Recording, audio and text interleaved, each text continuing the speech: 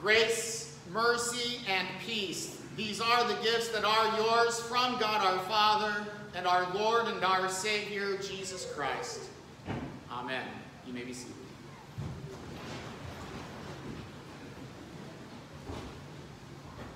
I begin today with a bonus Bible passage from Jeremiah chapter 29. This might be familiar to you.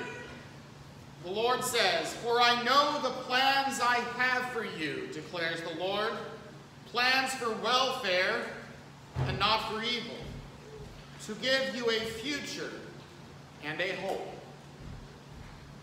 Dear brothers and sisters in Christ, many of us find ourselves in a constant state of planning. We are constantly looking to the future, constantly planning for the future. This week, as Bartholomew County and White Creek, and St. Peter's, as they begin their school year, teachers are writing and revising their lesson plans for the next school year, or at least the first quarter of the school year, or in the worst case scenario, at least the first week of the school year. Students also are making plans. Hopefully they are making plans to get better grades than they got last year, or to learn more, to grow in their knowledge of the things that are taught. Plans to be a better student, to pay more attention, to do their homework. High school students are thinking about their plans after high school. They're perhaps starting to ask that question, where will they go to college? Or will they go to college? Where will they work after high school? And college students are making plans for their careers after college. They are working to get internships, to get their foot in the door in the business or field in which they would like to continue their labor. Of course, we know that the planning doesn't stop after your education is completed. Adults are still planning for the future, constantly planning. Once our education is finished, once we get married and have children, we start to think about planning for our children's future, our children's education. How are we going to pay for college? As a father of 3 daughters, I ask myself, how are we going to pay for 3 weddings? And we have started to think about such things. Started to at least think about these things, if not actively save up for college and weddings, to save up for the future, to plan for the future. And then as we advance in years, we start to make plans for our retirement. We work and we work and we work some more with the end goal of not having to work anymore. Either because we just want to enjoy some recreational time, or because our bodies simply won't allow us to work past a certain age. And so we plan accordingly, hoping that our plans pay off in the long run, in the future. We store away what we can now so that it will be there for us someday when we need it. Our readings today speak to us about such plans.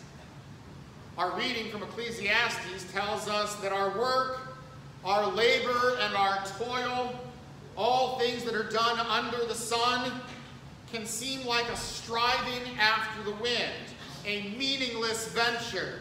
All is vanity, says the writer of Ecclesiastes. None of it matters in the end. All the things that we try to do to secure for ourselves a better future might just end up biting us in the foot, or however the phrase goes. What is it worth in the end? And So the Apostle Paul tells us in our reading from Colossians, set your mind on things above and not on things of this earth. Does this mean we shouldn't save for our children's education? Does this mean we shouldn't put money away for a rainy day or for retirement? Does this mean we shouldn't make plans to enjoy life and have some recreation? If we look at our gospel reading, we might ask ourselves, does this mean that it is a sin to build a bigger barn? Well, the answer, as is always the case, is yes and no. Saving for the future is indeed something that is commended by Scripture. Putting things away for a future time is a noble thing. It's a virtue, as we see in the story of Joseph. Joseph, who is in Egypt, and he goes to Pharaoh and he presents a plan to store things for the future because a famine is sure to come. And so we better save now so that we will have plenty to eat later. Joseph is commended for his wisdom and his ability to save, to store. Likewise, Jesus' parable of the talents is instructive to us on how to be a wise steward of God's gifts, to invest and to grow these gifts so that the return can be rewarded. We are not called to simply bury God's gifts, but rather we are called to use them and to use them with the wisdom that God has granted us, that these gifts may be of benefit to our neighbor. And that then is the key. Saving and investing for the future benefit of our neighbor is far different than the man that Jesus speaks of in his parable for today. This man has no regard for his neighbor, but rather he only thinks about his own selfish security, his own selfish pleasure, his own selfish comfort in the future. He has all this excess grain. The fields have produced an abundance this year. And the man's first thought isn't, who can I give this extra to? Where can I find the hungry, the needy? Where can I find a place to give people these things? No, his first thought is, I will tear down the barn I have and build a bigger barn so I can keep these things all for myself. As is so often the case with Jesus' words, he is warning us against a form of idolatry. Jesus is giving us a better way, that is, a better God to put our fear, love, and trust in. The idolatry of our future is a false god that can certainly tear us away from trusting in our true God. And God will remind us that our future, the whole future, even ours, is in his hands. And God has plans for that future. These are plans for our welfare and not for evil. Plans to prosper us and not to harm us. Plans to give us hope and a future.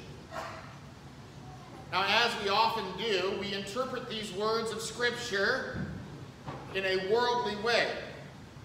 We hear that God has plans to prosper us, to give us a future, and we immediately think about the things of this world, don't we? We think about success and wealth, prosperity and abundance in this life. We think about riches and earthly goods.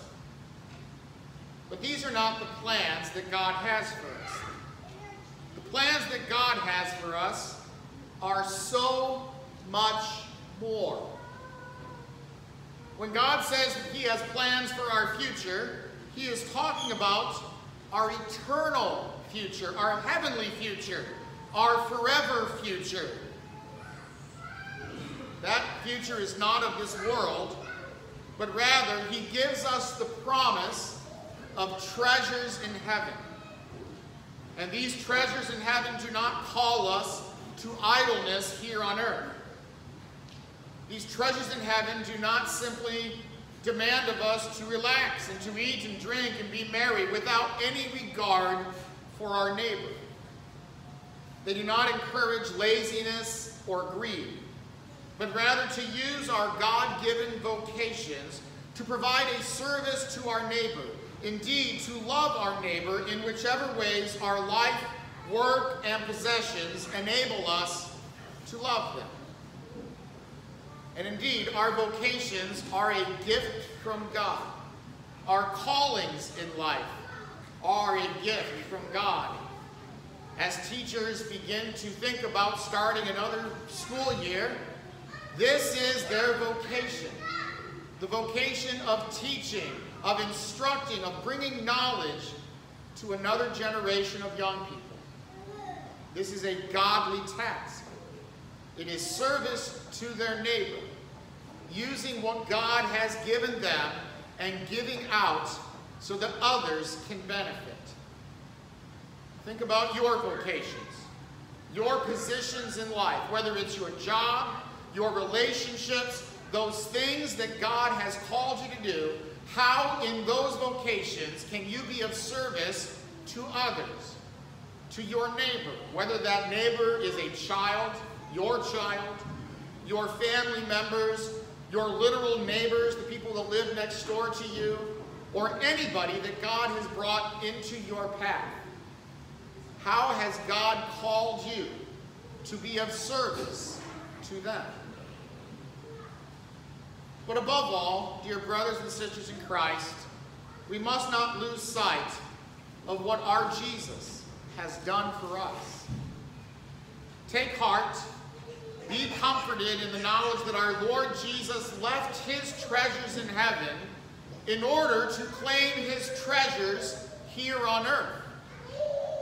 You, my dear brothers and sisters in Christ, are those treasures. Jesus delights in you, and you are what he has worked so hard for. Jesus left his heavenly treasures in order to become a man, to die for your sins, for our sins of greediness and laziness and covetousness and idolatry. Jesus left his treasures in heaven in order to secure his plan for your salvation. His plan to prosper you and not to harm you. His plan to give you hope and a future. And he knew that this plan meant the cross for him. It meant suffering and death. And so, for the joy set before him, he endured the cross so that you might have a secure, eternal future, a heavenly hope, an eternal future with our Lord and our Savior in the presence of God, where you may rest, eat, drink, and be merry. Yes, with your treasures in heaven, you have the promise that you will one day rest from your labors in the presence of God. You will be able to relax in the hands of God, in the nearer presence of God. And you will eat and drink in the banquet that is set before you.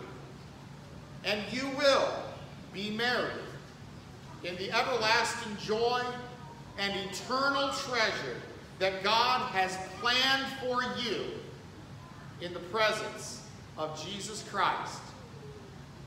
In the name of Jesus, amen. And now may the peace of God, which surpasses all understanding, guard your hearts and your minds in Christ Jesus our Lord. Amen.